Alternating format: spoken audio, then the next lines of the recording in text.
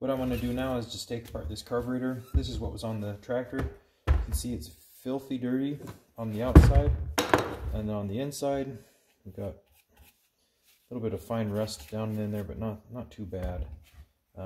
So this is the choke side, and this is the engine side. Not too bad, you know, for something that you pulled out of a field. And I'm just going to clean off all this dust and grime. I'm going to start taking it apart. Nope, not too bad. Once it broke free, it's turning nice and smoothly.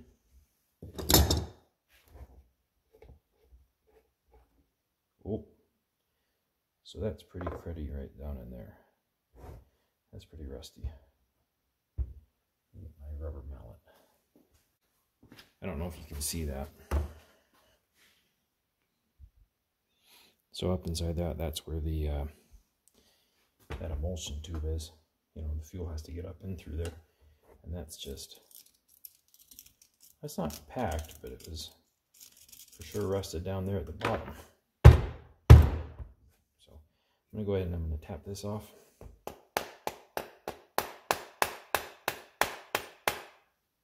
My rubber mallet. There, it's turning out.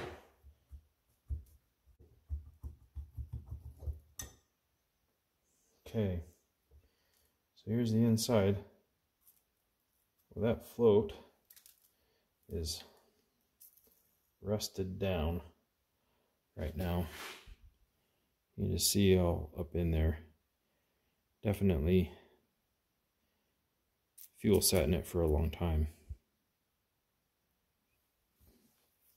And then it went away, you know, evaporated away. But well, it's not the worst. Those threads are in great shape. I don't know if you can see that. They're not even chewed up down at the bottom, so that's good. I'm going to go ahead and I'm going to try to take out all of these brass plugs right now. This is an easy plug, typically. The most important thing is just making sure you got a screwdriver that properly fits. And then don't be in a hurry. Or I mean, sometimes these will just shear off. They are just brass. But I've had to drill them out sometimes, and that's always a little bit of a pain, but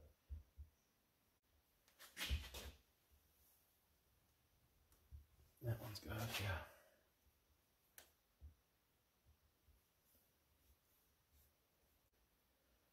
One's smaller, but oh, that's a tight one.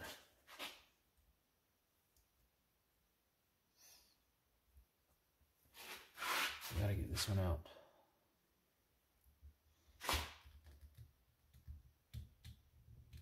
I might heat it a little bit with my torch.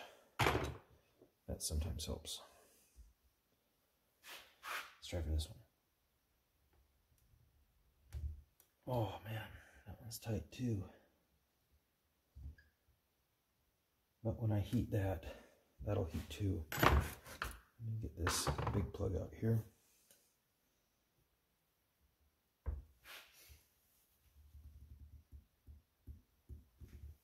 That one too. Let me get my torch, I'll heat that up.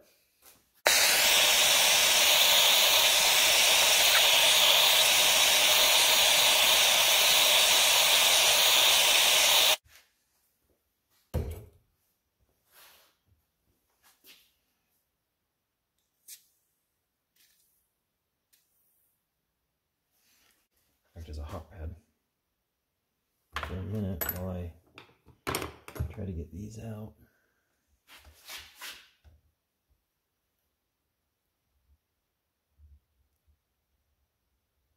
There we go. Got it. Then this one.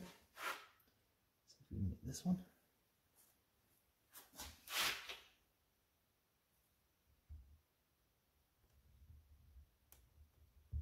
There we go.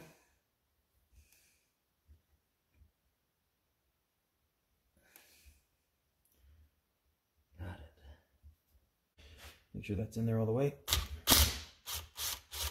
That works great. And these two, you got to be really careful, especially with that all being all corroded. You really don't want to break anything down there. So, just got to be really careful.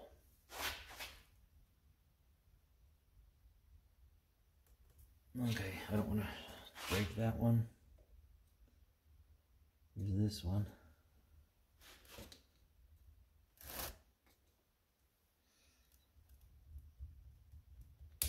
Got that one.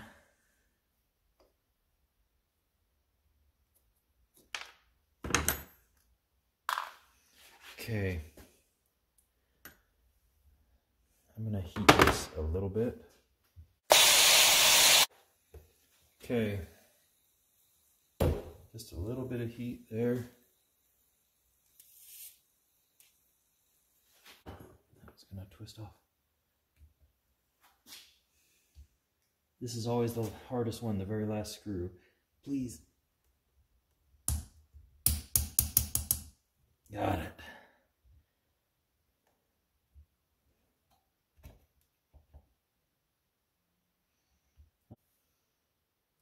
Okay. And I can already see, I don't know if you can see down in there very well, but it is full of rust down in there. So now this is a hard part. To get that emulsion tube out, you can see down in there. I don't know if you can, maybe if I get a light.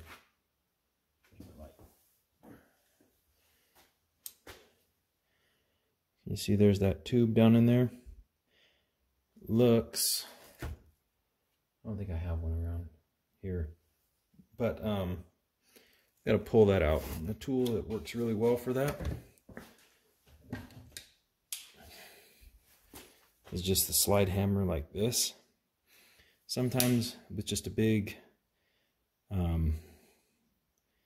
gnarly screw like that, you can screw that into the brass and it'll have enough bite and it'll pull it out. Other times you'll have to use a 1/4" 20 tap that in there, and then you can use a bolt like this.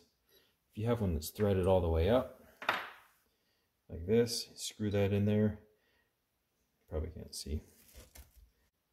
You can't see what I'm doing, but you can run the bolt and the washer down the screw there, and it'll basically, just like a flywheel puller, just suck that right out. But it's not going to be easy, but I'm going to go ahead and I'm going to tap that, and then we're going to try to pull that out.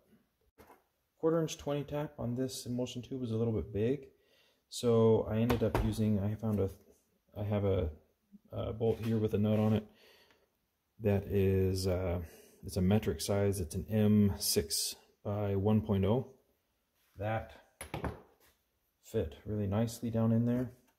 So now I'm going to screw this in here as far as we can.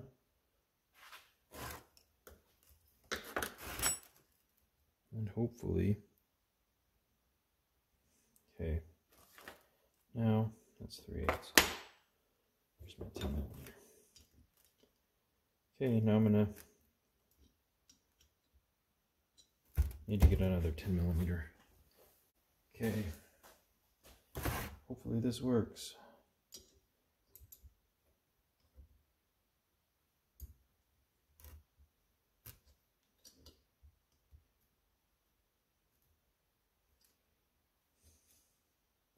That washer is centered right there at the top of this. I'm putting some pressure on it, not a ton yet. Oh, you hear that? Here it comes. Coming right out.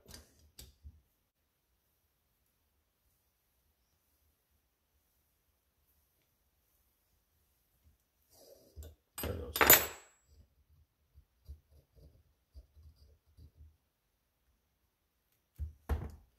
So that right there, you can see all of that rust right there, and you've got holes. You got a hole there, there, there, all up and down this, and all of these holes are just clogged full of this super fine rust. So you've really got to clean those out. I have a piece of, this is just a piece of MIG welder wire. I think it's 30 thousandths. Let's see. This hole there. Hole there. That one was still clean. That one's clogged. I think there's one up here too.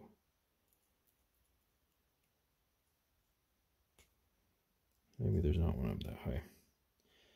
But anyway, all up and down that, you got to get all those tubes, or all those holes in this tube cleaned. Okay, so I got this taken apart. I got the float out. You can see just how much junk is on it. We'll see if there's any holes in this. Might still be a good float. If not, we might have to buy a new one. And then there's this. I'm going to see how much rust. Oh, there's the needle. Needle valve. I mean, this is just loose rust. It doesn't even count what's caked in there. Yeah, this is really dirty. So I'm just going to go ahead and I'm going to soak it in carb cleaner for the next day or so. And then come back, make sure, clean all the scale and stuff off of this. My wire brush. After it's soaked, same thing here, clean that off. I'm going to clean all of this bucket of parts off. Check this float. We'll paint it, put it back together. So we'll do that in a couple days.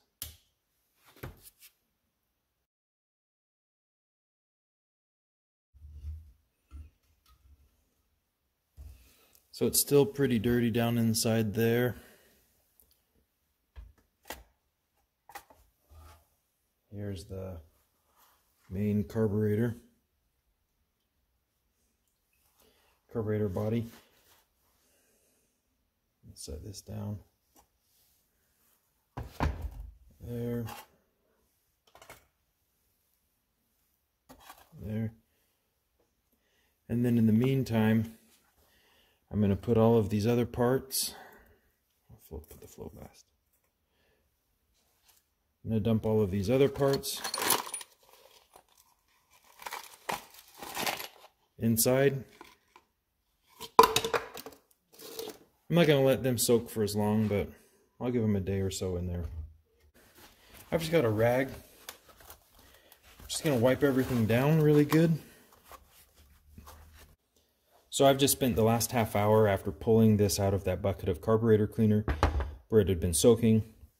I'm going ahead and cleaning the outside of the carburetor, just wiping that down. But more importantly, spending some quality time getting rid of all of the rust and the scale that was down inside of this carburetor, inside the float bowl and on the stem here. So there was just a lot of rust there. The carburetor cleaner is not really going to eat that. So the only way to get that out is just to scrape it out, or if you had a bead blaster, you might be able to use that, but I don't have one of those. So I just use, this is just a small file, just using a small file, just going ahead and scraping everything out. And this right here, this is just a portion of what I scraped out of there. I tried to just save it. This is about a third of it. There's just a lot of this really fine oxidated metal that you really got to get out of there and clean it out. Now that we have the carburetor clean and free from all the grease and grime and all the rust that was down on this carburetor, especially down in this stem and in the bowl, we can go through and we can clean, make sure that all of the passageways that the fuel needs to go through are clear. Now, disclaimer, I'm not an expert on these carburetors, but I have been through quite a few of them, and so I can just show you what I know. Pretty simple. You have your load circuit on one side, right here, load. And then on this other side, you have your idle circuit, okay? On the load side, it's really pretty simple. You have, I'll just use, I don't know if you can see this wire right here, but the load needle goes through all the way down through here, and it goes in through this little hole right here in the stem. It goes through the stem, and then there it makes its way through the stem, through that hole down into the main open cavity of the stem. This is where your emulsion tube sits, and so when you adjust the load, when you back the load needle out, it lets more fuel in here, goes through, and it lets more fuel up in through the emulsion tube and out into the tractor engine. Okay, it's really pretty simple. There's not a lot of passageways there. On the other side, you have your idle circuit. This side, you do have some more passageways. Okay, you've got your idle passageway, similar to the load side. Your idle needle goes through here, down, and there's a little hole right there. So when you back the needle out, you're letting more fuel in at idle. More fuel can go through that hole. When it goes through that hole, there's a passageway right here next to it that goes all the way down and then over, and it connects into here. And so we can check to make sure that that's clear. We'll take our wire, stick it down this passageway, and you should be able to see it right here, right there. And then from this little chamber right here, there's a little hole, probably about 1/16 of an inch or so, maybe even smaller than that. Yeah, it's smaller than that because this wire just barely fits through there. And this wire goes through here, and it connects over into this this passage where the idle screw sits.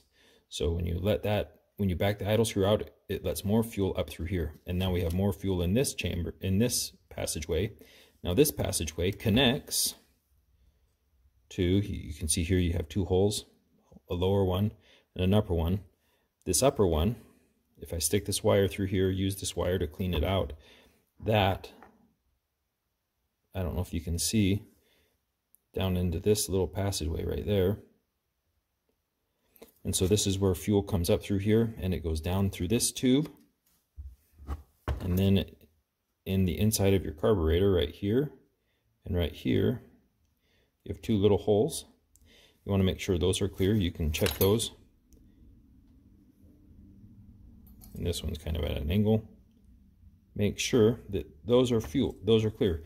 That guarantees you have a good clear passage for fuel at idle to make its way from the float bowl area up through your carburetor and into your engine. This larger passageway goes through here, and it dead ends in the idle, excuse me, that's the idle adjust passageway. It dead ends right here in this. So I don't know if you can see down in there. So it goes through here, up into here, then it goes down here. Probably can't see that,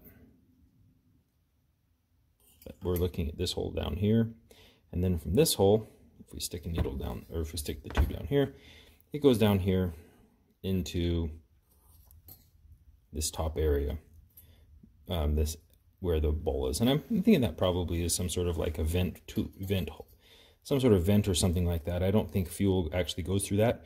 I could be wrong. So if I'm wrong, someone chime in and let me know. But we want to make sure that all of these passageways are clear. Additionally, you have a hole here. This is on the choke side. It goes through here, and it goes into the main emulsion tube chamber. And then there's also another hole right here. That hole goes through, and it goes into the, hopefully you can see that. It goes right down here into the idle adjust. So what I do is I go through all of those passageways. Yeah, that's why it's important to remove all of the screws so you have easy access to all of them. So I'll use a thin piece of MIG welder wire to begin with. And then after I've done that, then I'll use this is just a piece of 14 gauge copper wire from a spool of, electrical wire that you use to wire your house. Then I'll use this fatter piece of wire, and I'll go through here and I'll clean out all of these passageways with this 14 gauge piece of wire. Make sure that all of the passageways are nice and clear. Even this one that goes down here. This is usually the one, in my experience, the one that gets clogged the most. So you really want to make sure that this wire goes all the way down, and you can see it right there. You want to make sure that it's very free and clear to go up and down through that. And then after that, then you just want to make sure that there's that hole that's inside there. Probably can't see it, but trust me, there's a hole that's through there. Then you just want to make sure that that's clear over into where the idle screw or idle needle goes in right here. So now we've got all of the passageways nice and clear. Then I'll go and I'll take some compressed air and I'll just blow out all of these holes with compressed air to make sure that all of them are clear. That's critical. So I've just pulled this basket out of the carburetor cleaner where these parts have been soaking for the last hour or two. What I'm going to be doing now is just using just a piece of brown Scotch-Brite or heavy-duty Scotch-Brite pad, just going and scrubbing all of the grime and the scale off of these components so that they can be put back into our nice clean carburetor body. You can see I've got everything painted, my carburetor body, my float bowl, and then just some of the parts that stick out of the top of the carburetor. I took a minute and I painted all those. And now I'm going to go ahead and I'm going to reassemble everything. I also took a minute and I made some new gaskets because my old ones were pretty brittle. So I just cut those out of some gasket material sheets that I had. Everything else here, I've just cleaned it up as best I could. I've got all the plugs. I'm going to be putting those back in. I've got my throttle and choke plates. Put those back in. Put everything back together. I don't think I need to get a new carburetor kit. Here's my needle. Sometimes your needle and seat will leak, but this one actually isn't too bad. It looks like there's a little bit of a ridge there, but actually that's just a little bit of polishing. And if you rub that with your fingernail, you can't feel anything. If it ends up leaking, then I can go ahead and I can throw a new needle and seat in it. But for now, I'm just going to move ahead with the parts that I've got. I think they should work fine. The float, it's pretty dirty still. You recall it was pretty rusty down inside my float bowl, but hit that with some carburetor cleaner and not an SOS, but a Scotch-Brite pad, and it came out pretty clean. So now I'm just going to go ahead and reassemble everything. Okay, butterfly valve for the choke and for the throttle are put back in. Now I'm just going to put in the idle and the load needle valves. So the load one, this is the idle side, remember, with the more intricate passageways. This is the load side. The load side is the longer of the two. Goes down through. And if you remember, when I took this apart, I think that was screwed out. Each one of them was, one was screwed out just under one full turn, the other one was screwed out just over one full turn. I think 1.5 turns is kind of where you want it. So that's what I'm going to do. All the way down. That's bottomed out. Don't go too far, or else you can cause cracks down here. Lots of times when you see carburetors that are cracked, that's where they're cracked. And I think it's because people tighten those down too much. So it's down all the way. So I'm going to turn it out 1 and about 1/2. It's not exact, but it's good enough. We'll adjust it once we get it started anyway. And then here's your idle jet, not jet, needle valve. So as I screw it down, you'll be able to see it stick the point out right there. There it is. So that's shut. 1 full turn and 1/2. Okay, so now we're going to drop our emulsion tube in.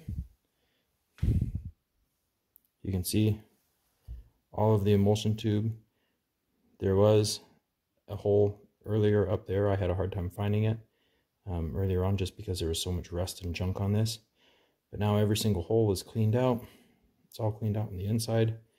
And hopefully I spent some time trying to clean that out as best I could. And hopefully we can get that to go in there.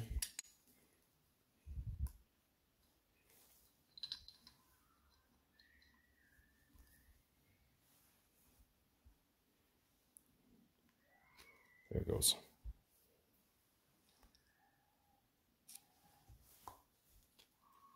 And I'm just going to tap it up in there with a little piece of wood and a hammer just to make sure that that's seated fully. Lots of times there's a spring that holds these in.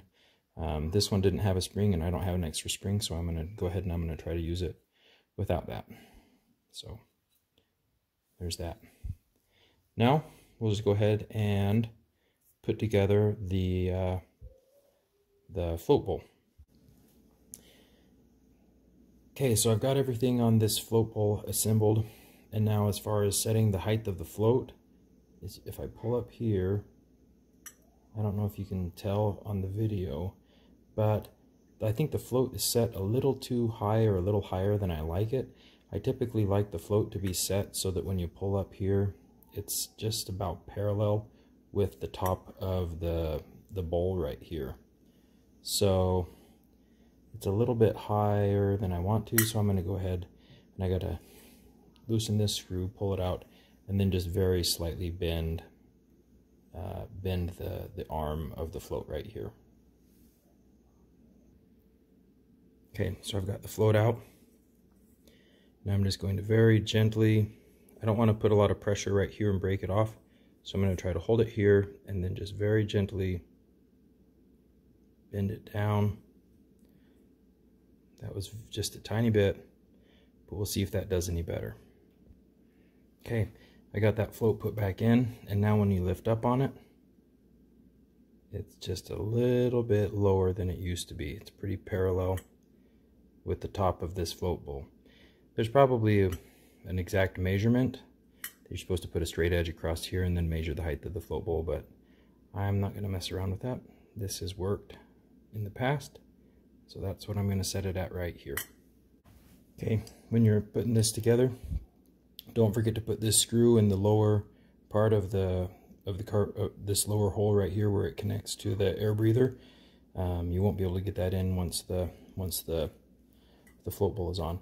I also like to put either some anti-seize, or in this case I don't have any anti-seize, so I'm just using some little 2 wraps of Teflon tape in here just to add a little bit of lubrication and to keep this nut from damaging those threads.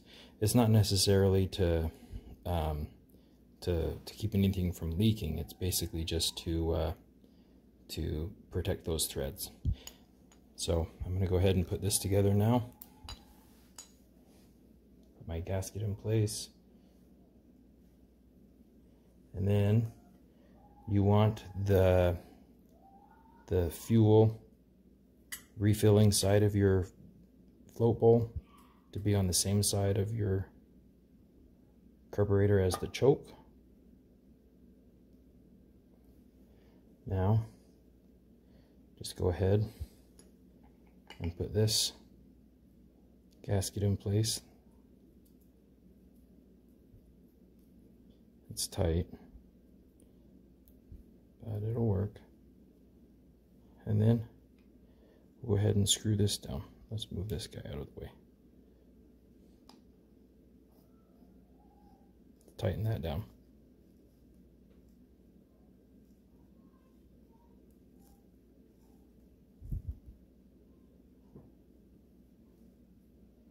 Okay, I'll need to cinch that down with a crescent wrench, but there you have it. Carburetor completely rebuilt.